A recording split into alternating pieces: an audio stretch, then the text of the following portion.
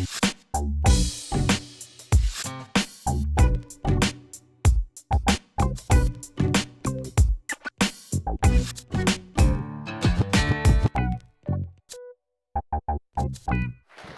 well, hopefully this is on. All right, yeah, I'm Lucy. I hail from the great state of Maine in the US, which is well known for Stephen King mostly.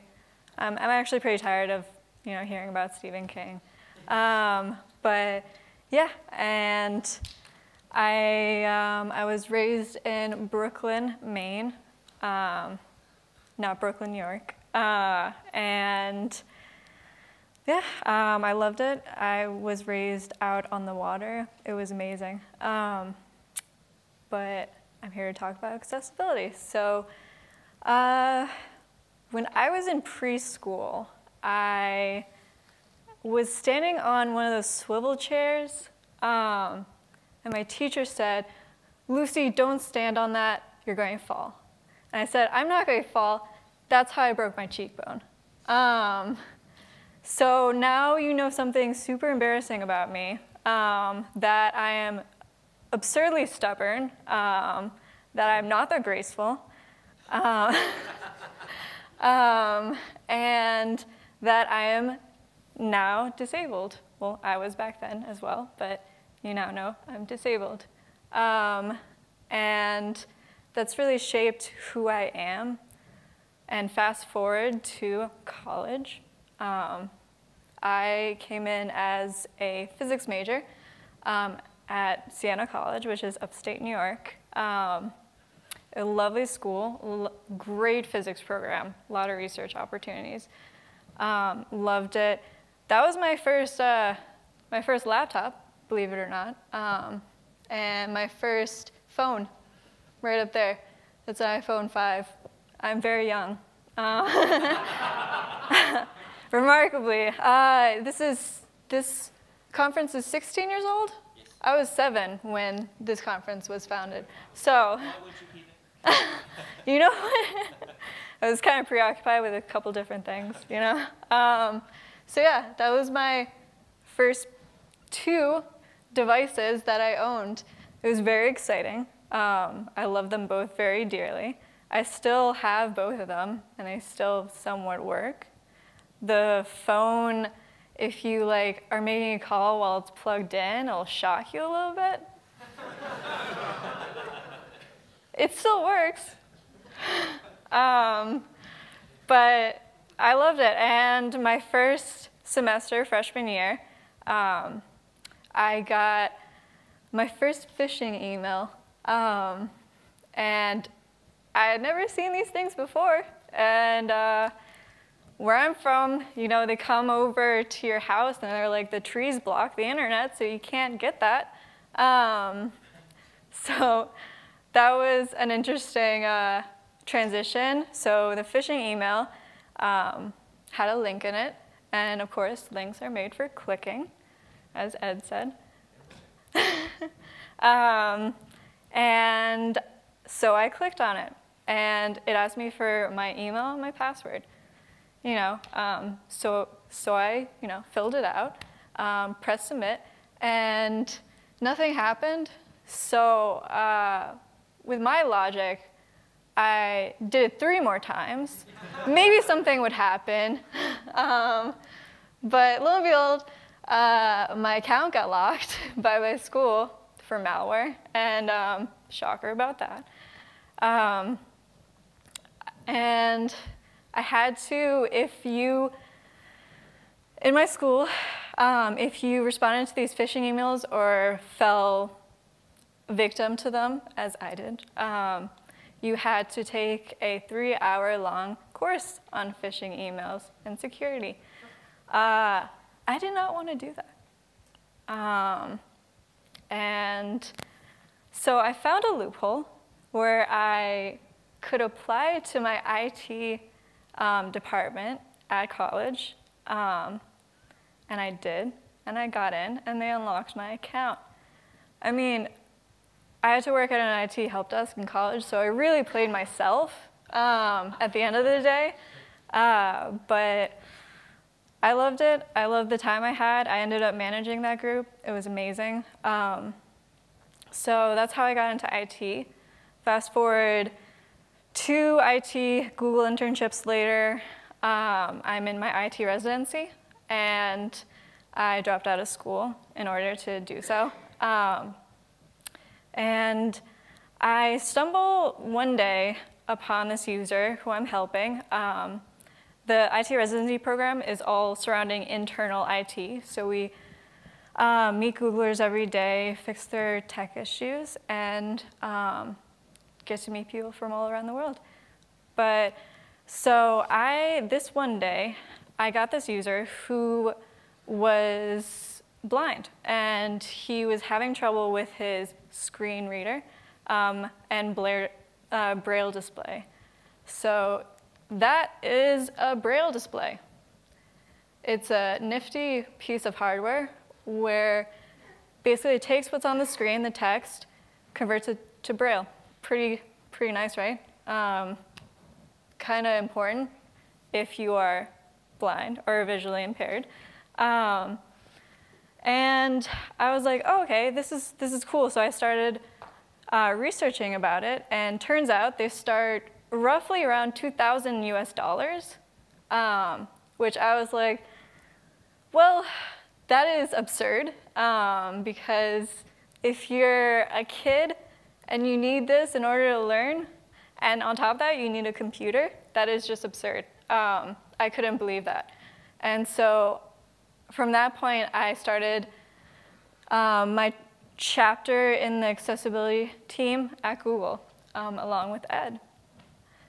And I kind of got involved in just making other Googlers' lives more comfortable, and other people with disabilities just a little bit more comfortable. And I've worked with a lot of teams at Google. And what I've figured out with accessibility is that it's usually just an afterthought. And that bothers me a little bit, because yes, like I'm in a company that does amazing things every day, rolls out the best of the best, but usually it's either we can roll this out to help a lot of people or focus on the disabled individuals. And I decided that I didn't want it to be an afterthought. So this is why I'm presenting to you today, just so we can make together the world just a little bit more accessible. And the key is to start simple. It doesn't have to be big. Just accessible meetings and documentation and documents can go a long way. Let's see, in one of my first days at one of my jobs, I was in training for accessibility, which is awesome, you know, training for accessibility, great. They had a lot of tools to help with people who are disabled. I'm colorblind, red, green, and I raised my hand and I asked, what about people who are colorblind? Do you have any tools for them? And they said, oh, we wouldn't have a web page that said, press green to live and press red to die. And that kind of made me a little bit frustrated. But the ironic thing is, the next thing that they said, pay close attention to the red on the slide. And so I was like, this is awesome. So just using colors in order to just get your point across. I know it's amazing, using so many colors is great, especially Google, we're so in tune with colors. So I actually made this presentation very deliberate, where it is white in the background and black text. And that is so there's no issues with colorblindness. And also the text, if dyslexia is a big concern, the text is sans, and that's usually a safe one. And just keep contrast in mind. I put a little image in there where pretty much what not to do and what to do in terms of color and contrast. Include navigation landmarks in your documents is always a big thing, because I don't know if you guys have ever tried like a screen reader, even a built-in like voiceover. It is really tough. I was going to do a demo on using screen reader voiceover, and I ordered like a lot of off-brand Apple earbuds from Amazon, and I kind of didn't feel comfortable with the chance that they probably could, like, you know, start a fire, maybe. I really didn't feel safe, but if you want a pair of off-brand Apple headphones, please come talk to me, because I, brought them over here, and now I have a bunch of headphones. And if you want to try voiceover, great, like, do it. It's awesome to go through any web page and to see what it's like to have to deal with that on a daily basis. It can be very frustrating. The first time I tried voiceover, it was incredibly frustrating just to get down the commands and everything. But yeah, so just keep navigation landmarks in mind. Share a presentation in HTML view. I did not. But it is better for screen readers. And yeah, choose fonts carefully. So that's one way you can make your coworkers, your employees, and just your users a little bit more comfortable. It's pretty simple. Fonts, colors, it's pretty straightforward. So that's starting simple. And if you're supporting users, I'm really big on memes, so there might be some sprinkled in. If you're supporting users like me, be empathetic. I had to learn very quickly to be patient, because there's no silver bullet, or there rarely is. Everyone is different, everyone is diverse, and their issues, you might not see it, like it might be one issue here, one issue there, and they need to find a configuration that fits them. So do your research on everything that you could provide for your users.